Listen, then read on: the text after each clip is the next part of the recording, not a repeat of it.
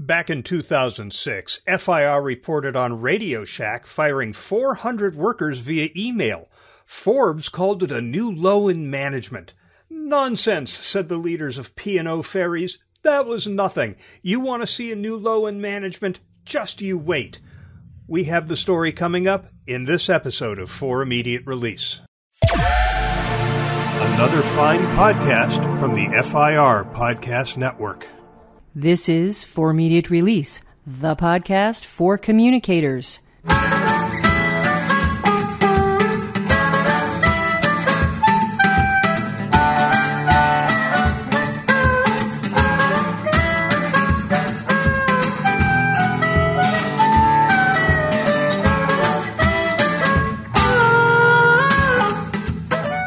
Everybody, and welcome to episode number 240 of For Immediate Release. I'm Shel Holtz.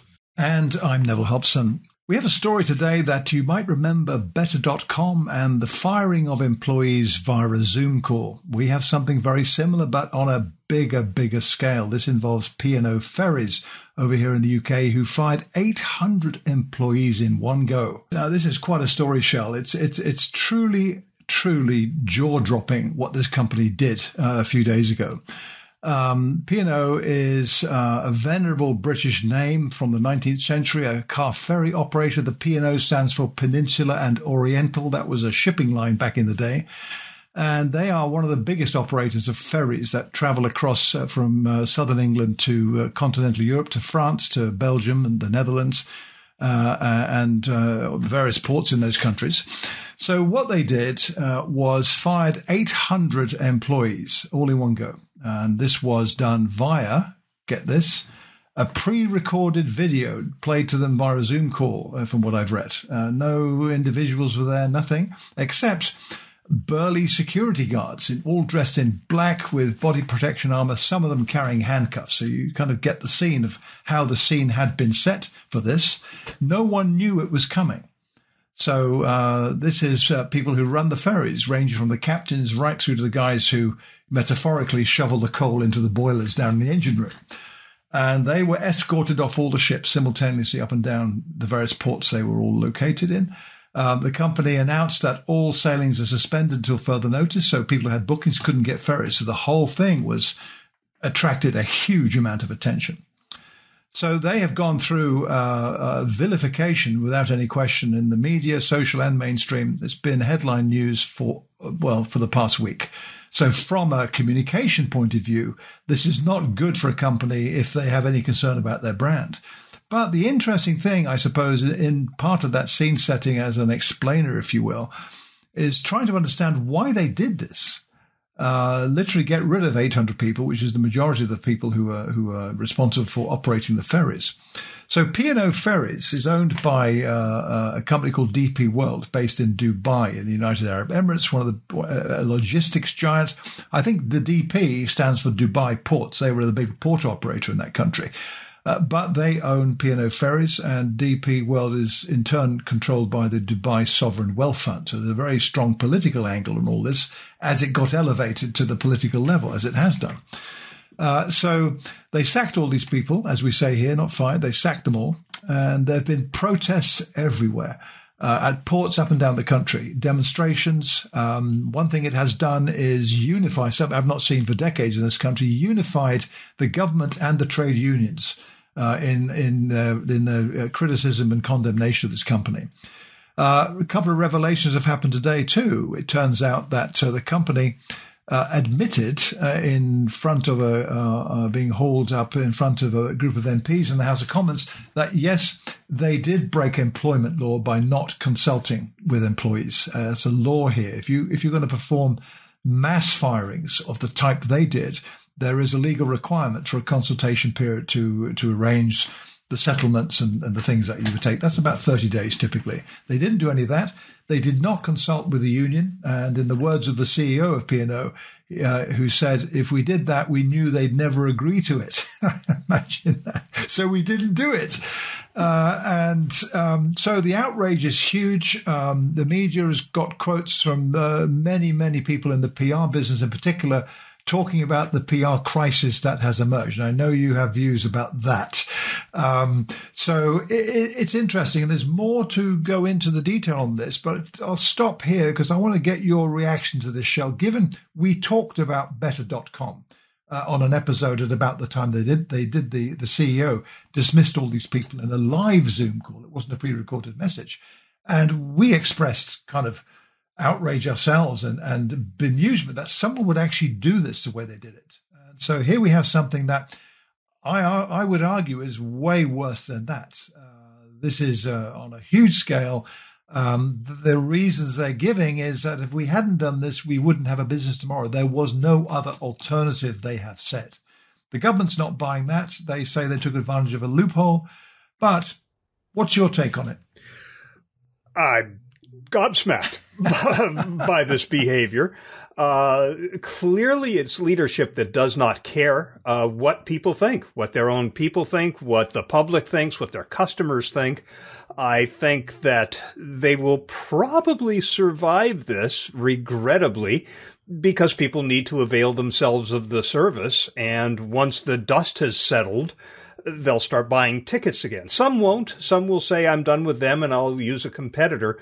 I suspect they'll survive, but their reputation is going to be damaged long term, I believe. I can't imagine that people will want to promote their posts, for example, share what they're promoting online. They're not going to want to engage at all or, join a loyalty program. I think people are going to, P&O now stands for pissed and off as far as I'm concerned. I think this is different from the better.com scenario in a couple of ways. First of all, they weren't laying off everybody. They were laying off what the CEO considered to be the dead weight, the people who weren't carrying their weight in the organization. Here, everyone who was sacked is being replaced by somebody from an agency that charges less than they were paying before, considerably less. So this was a cost-saving move that did not take into account human dignity by any stretch of the imagination. What I find remarkable about this is the fact that they don't seem to care about the reaction, the bad publicity, the outright hate that is being leveled at them, not just in the UK by the people who are affected, but globally. It seems to be that people are just completely outraged. And the company just doesn't seem to care. It's not that they neglected to engage their communicators. I think it looks to me like a conscious decision that, well, if we tried to communicate this, it's almost like if we go to the trade unions to talk about it, they're going to reject it. So we're just going to ignore that part of the law. They're just ignoring this dimension of doing business, figuring that they're a commodity and that people are going to continue to do business with them. Well, he actually did say that. The CEO of P&O FIR is a gentleman by the name of Peter Hebblethwaite. He gave an apology to give him some credit, I suppose. But he remained adamant, according to media reports, that there was no other option. And he gave no indication whatsoever that he would change anything about what they have done. The blatantness of it is quite breathtaking, that they admit all these things. They didn't communicate with anyone because they knew there'd be a negative reaction. They didn't consult with the union because they knew they'd never go for it, so they went ahead and did it anyway. And you're right. It shows a complete disregard to the civilized behaviors, the norms of employment and relationship building, loyalty of employees, all that. That doesn't exist there in that company. I don't know the dire straits they are in, according to this to the statements from P&O. What some of the media have been talking about is that they are in a hole of about £100 million, which, frankly, in the overall scheme of numbers we hear about these days, sounds like a petty cash amount to me, because here you're talking about companies with about billions of losses. Here they got 100 million. And as a result, they got rid of 800 employees, and they say that rehiring or hiring contract workers at half their rates will solve their problem. And I think what they've done is actually dug themselves a mega bigger problem than the one they currently got with that. It is quite terrible. And I want to refer briefly to a really good opinion piece I read just the other day from Mark Bukowski. Mark will be a name known, very familiar to many of the listeners to this podcast. His About page is great. It talks about him being PR written large. He represents international celebrities and corporate heavyweights, is a sought-after communicator on the world of celebrity, the media, and spin. He's well regarded, and he had a really, I thought, quite insightful post that was a good dose of cynicism mixed in with the reality. He asks the question, I suppose, or makes a statement: will this abhorrent treatment of workers impact P&O Ferries' brand and profit? Sadly, I suspect not, he says. Time and again, we see big business bully workers and customers and get away with it. This is particularly true where a brand dominates a certain market. Condemnation alone is not enough. Are consumers likely to wait for the next ferry rather than take a P&O one? Will freight companies endanger their already overpressured supply lines? I suspect the answer to both these questions is no. The government seems reluctant to close these loopholes. Fire and rehire is one of many, which begs the question, can consumers, media or campaigners have a real influence on brand behavior? That's a good point, don't you think? It's an excellent point. And if we want to have an influence on behavior, then we, and by that I mean the public, not communicators, need to take stronger action. I think the demonstrations that you've seen, the people who are blocking the ports, that's the type of thing that is going to have an impact. Now, another thing that's going to have an impact is any kind of consideration this organization will look for in the future from government. I mean, I don't know if you've read the letter that was sent to them. Yes. This is a joint letter from two ministers. It begins by saying, "We are writing to you to express in the strongest possible terms the UK government's anger and disappointment at the way that P&O Ferries handled the redundancy of so many of your staff this week. The way that staff who have given years of dedicated service to P&O and played a critical role in keeping our country going during the pandemic have been treated has been appalling. It therefore gives the government no pleasure to say that P&O has lost the trust of the public and given business a bad name."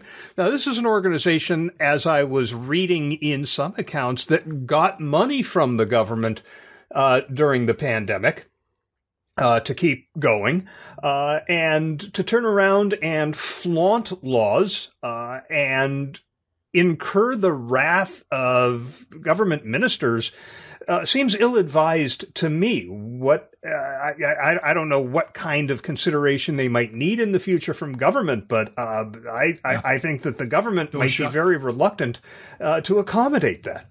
Yeah, I think you're absolutely right, Charles. The door is shut in that area. The interesting point that Mark Bukowski concludes with, I think, is absolutely spot on. He talks about how we're all complicit. That's equal to your point. A company does something dreadful and we say, I will never give X my business again, but within weeks or months, sometimes days, whether through necessity or convenience, we're drawn back. He mentions in the corporate world, just as in the political, rhetoric and righteous outrage isn't enough to make dominant brands behave. If things are ever going to change, then activism needs to be channeled into a very clear purpose, whether that's pressure on government to change the laws, intervene, or suffer at the ballot box. I'm reminded of some of the activism we see or have seen over climate change, for instance, where we have the likes of Greenpeace and more recently Extinction Rebellion, who do stunts that capture imagination's attention dramatically. We need things like that for things like this. I'm thinking not of Extinction Rebellions where they've got people gluing their hands to the roads with super glue. I mean, what do you do? Cut the hands off to remove them. More like what we saw with BP and palm oil, for instance, where you've got these stunts at the headquarters which get media attention, all that elevates attention in a way that doesn't insult people. And I think we probably need that. Trouble is, who's going to do that? Yep. I think going back to Mark's earlier point, people tend to be, I'll never do this. And then 3 weeks later they do. So that's human nature. One thing that I haven't seen is how P&O's competitors are responding to this. I think there is a tremendous opportunity here for public relations, for marketing, that talks about how great we treat our people, and you should be spending your money with us because some of that money will go to the great treatment of our people, as opposed to giving it to P&O, which you've seen how they treat their people. One other thing that I've seen is that they seem to be dribbling out information at P&O. Just today, they released information about what people who have been separated from the organization are being paid. We saw this with the Toyota sudden acceleration crisis several years ago, that the crisis just continued because they didn't put all their cards on the table at once. As painful as it may be to share everything you have to share, that gets it over with. And by dribbling it out in response to circumstances, oh, I guess we're going to have to share this now, it just prolongs the crisis and keeps it in front of people.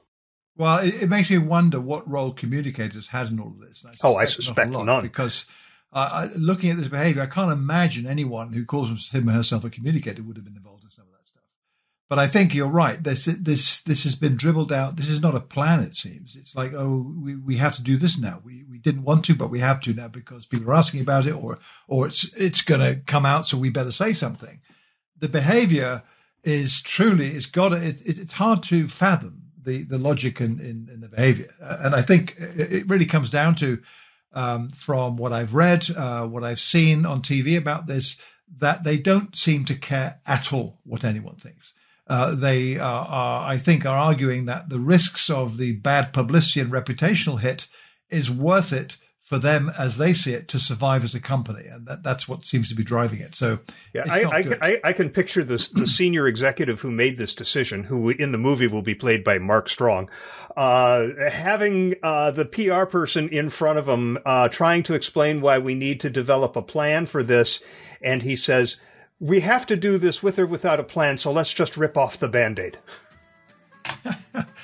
And on that note. Are we done?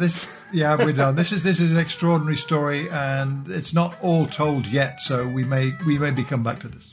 We may, but for now, that'll be a 30 for this episode of For Immediate Release.